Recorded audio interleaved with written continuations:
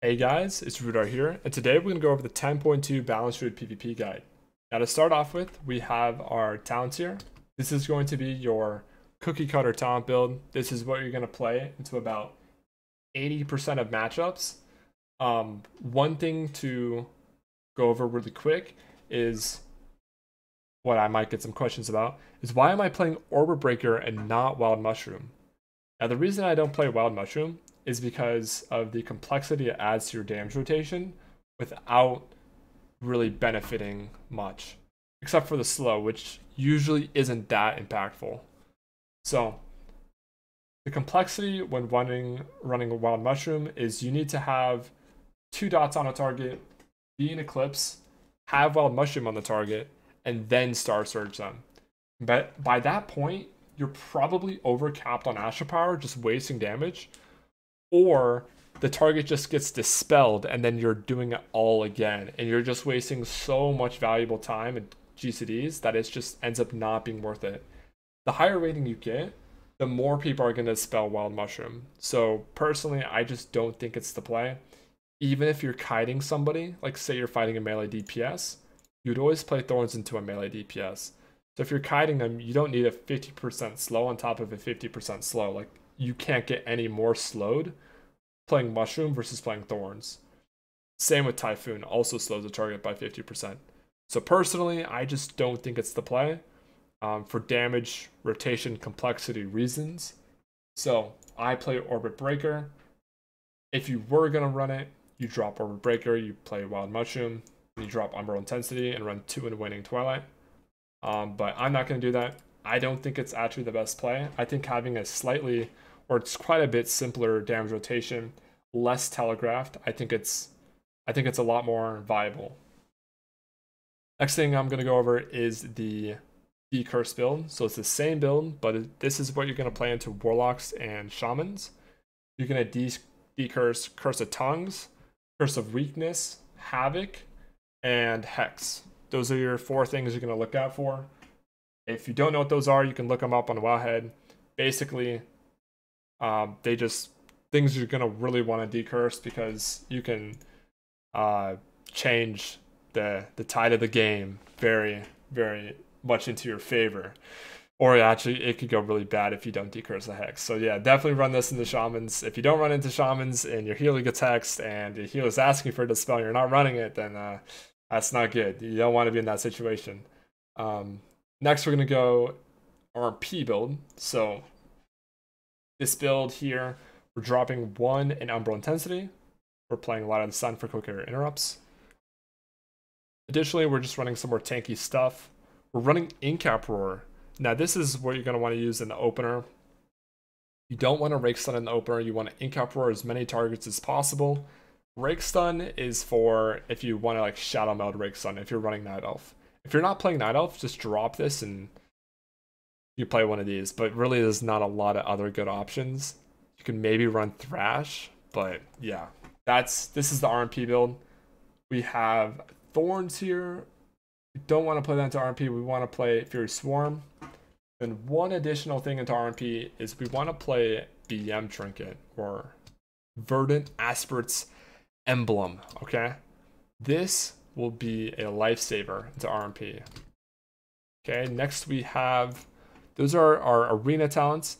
Now in arena, we are never playing Starfall. If you play Starfall in arena, you're gonna, it's not good. It's not good. The only time you want to play is on Blade's Edge. I think it's good on Blade's Edge. If you're not playing on Blade's Edge, do not play Starfall in arena. It is a complete noob trap. Complete noob trap. Like, no pro boomy is playing Starfall except for Stupid Tease. And it's only Stupid Tease. He's the only one who can make the magic Starfall like work, but it's still playing in arena. Okay. Next we have AoE. This is basically the same as last season, but a couple changes here. When you're playing AoE, you're going to want to run Starburst and Thorns. AoE, you play this on Blade's Edge, or you play it in RBGs. You probably play in RBGs most of the time, especially if you're doing teamfight maps like Gilneas, definitely a good team fight map talent build right here. Basically with AoE is we are doing the same thing with Star Weaver where we're doing Starfalls, and then if a Starfall procs a Star Surge, then we're going to use that Star Surge proc over a Starfall. Otherwise, we just do Starfalls. That's basically our AoE stuff here. Yeah, so that's the talent builds. You can import all these talent builds from the guide, or there is a guide, a super good guide. Let me share my screen and show you guys real quick. So let's see here. So I made this guide here. This guide is basically everything I know about Balance Druid and all the steps you need to take to get really like rank 1. I think you could get so much better than Gladiator. This is not meant for getting Gladiator. This is meant for getting like multi rank 1 or playing in tournaments. Like this is like all the secret sauce about everything. So this goes over your perfect keybinds, tips and tricks, macros, add-ons and UI, like literally everything about from like the add-on imports all the way to like UI abstraction with like my UI, how I hide my abilities, other one tricks like one trick UI abstraction like Zenlin, or the difference between Zenlin and Waz. Like Waz shows all of his abilities, but that's because he plays multiple classes and you have to show your abilities. So it just makes more sense. I go over things like positioning. I go over things like cycloning, what race you play, and like different things about it. Additionally, those challenges, like some of these challenges are a little silly. Some of them are actually really useful. But under each section will be a challenge that you can complete. I got compositions, all the meta compositions. Most of these compositions are like historical compositions, but they really do work if the classes are like even okay. If the classes are like super bad, like let's see, I don't really like, honestly all these comps could work. We got win conditions, like how to actually play for a win, kiting guide, pings, how to actually know what the best talents are, like defining the meta, what this guide I'm currently going over is, and then also a Q&A section. So like what's a Q&A?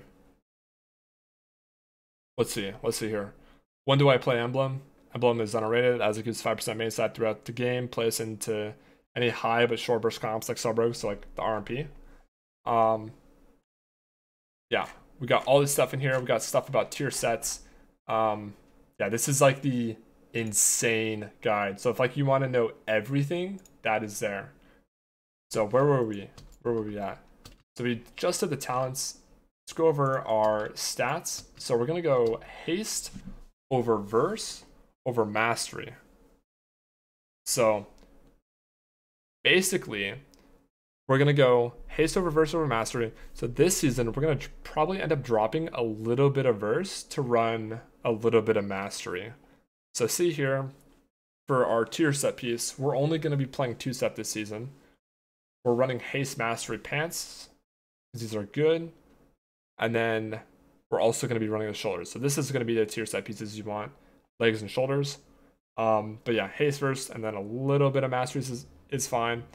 But yeah, DRing your haste stat is totally fine because cast speeds and dot tick speeds are always going to be good if they're faster. They're always going to be better. So yeah, that's the current stuff. Embellishments. Oh, I almost forgot about embellishments. I'm getting the boots. So I got boots for embellishments. And then I have, let's see here, precog on chest. Yeah, I got precog on chest because the chest tier set piece is the worst stats. So definitely chest tier set or chest precog is going to be the best this season. So yeah, that is the gear. We got the talents done. Now let's talk about our tier set really quick. So when Eclipse ends, or when you enter combat, enter Dream State, which reduces the cast time of your next 2 Starfires or Wraths by 40% and increases your damage by 100%. Now tier sets by default are halved in PvP. However, with Balance Druid, your next 2 Starfires and Wraths, instead of being reduced to like 20% being halved for cast speed, they stay at 40%. So I don't know if this will proc my PvP. Oh, it does. Okay. Well, this, yeah. Oh, they reverted it. Okay, never mind, never mind. It's just 20% now. It's just 20%, boys. Oh no, but it says 40%. No, no, no. Okay, I think it's bugged. I think it's bugged, but don't tell anybody, okay? Don't tell anybody. Yeah, because it's like super fast. So Dream State, it reduces the damage by 50%, which is right. It reduces the cast time by 40%, which is not right, but don't tell anybody. Okay? Because this is big damn. Alright, so our 2 set is like slightly, let's just say it's sauced, boys. It does big damage. So our 2 set is going to increase the damage of your next 2 casts. So how do you play around this? So when you're entering Eclipse, like, say you're going to want to go into Solar Eclipse like most of the time, especially for single target damage. I'm actually Starfall build right now. That's fine. Your Starfire cast speeds are just going to be faster, which is really nice to enter Eclipse. But the kicker here's how you do big damage. When you incarn, it gives you, see these little divine stars? That's actually a tell me one for Dream State. Basically, when you enter incarn, it cancels your Eclipse, which means your other Eclipse ends, which gives you 2 Dream State procs. So those Dream State procs, while you're in your incarn, will hit really, really hard because you have all your like buffs up and stuff. So you can use those Dream State procs on like a Warrior of a Loon, Starfire. I would use them on Starfires and not Wraths. You could use them on Wraths if you don't have Warrior of a Loon procs. But if you do have Warrior of a Loon available, then I would send your Dream State on Starfires because it'll hit a little bit harder with Incarn. Especially, it'll do a lot of AoE since we're running Soul of the Forest and Umbral Intensity. So like if you fight anything with a lot of pets or like a melee cleave that are all stacked up with your Starfire, it will do the most damage with your Incarn up. So yeah, that's our Dream State. Other than our Incarn, it's just used to enter Eclipse quicker. Yeah, that's basically our 2 set. Now, let's go over some damage rotation stuff. Let's actually just do AoE first since I'm already spec'd into it. We're going to do AoE here, but against one trading dummy. If there's more targets, you just dot more targets. That's as simple. That's the only change. You just dot more targets if there's more targets. So we're dotting this guy up, Starfiring. We're going to use Starfall over Star Surge. Starfall over Star Surge. Okay. Let's say there's this situation where I have enough Astral Power for a Starfall here, but I have a proc. We're going to use the proc first, and then we're going to Starfall. So the Star Surge procs take priority over the default Starfalls. And then when you're doing AoE, you're not going to cast Wrath and go into Starfire Eclipse. You're actually just going to go into your Wrath Eclipse or your Solar Eclipse, because you want the increased Astral Power regeneration from Soul of the Forest. So here I'm going to put up dots and say there's a bunch of targets. I'm still going to be going into my Solar Eclipse, because notice how much Astral Power I get from each Wrath. Like, it's a lot. So that's basically the rotation. Keep your dots up. One thing to note is you actually don't need a redot like I was doing right there. With your Ethereal Kindling talent, watch my dots duration. They go down, but they don't really go down. So if you have dots on somebody and they're like halfway over, you don't need to redot them. Or if they're like, say they're in that like last quadrant and you want to do that like snapshot dotting, or like where like, if you know what I'm talking about, you know what I'm talking about. I don't know what it's called, but where you dot it where it's almost over and it like extends it into the next dot duration. You don't need to do that. You just Starfall, and every time you Starfall, you extend the duration, and they'll never fall off. If you're just doing like, unless you get CC'd for like a 10 seconds straight, like they're not gonna fall off. So yeah, that's your damage rotation for AoE. You are entering your Solar Eclipse for AoE. That's it. Now for single target, let's exit combat here. Change our talents. Single target's basically the same thing. You're just pressing Star Surge only. It's really that simple. You're just going to be pressing Star Surge, and there's no Rattle the Star stacks you have to maintain anymore. It's so simple. Let's see here. Let's go to our single target. Single target, we're going to always run Alkan Adept and Mukanora. You never change these two. Yeah. That's right. I should go over my double DPS build too. If you play double DPS in 2s, I'll show you the loadout after this. So like, put your dots up, enter Eclipse. You can macro your War Evil Loon into Starfire if you want. And then you're just going to Fury Evil Loon once you have everything up. Your Eclipse up, your dots up. And this is it. There's no, like, there's no maintaining around all the stars. Like, it's just, this is it. It's nice. When you don't have Mushroom 2, this is it. This is all you're doing. You're staying in Solar Eclipse, and you are keeping dots up, and you're not overcapping on Astral Power. That's it. So that's our single target rotation.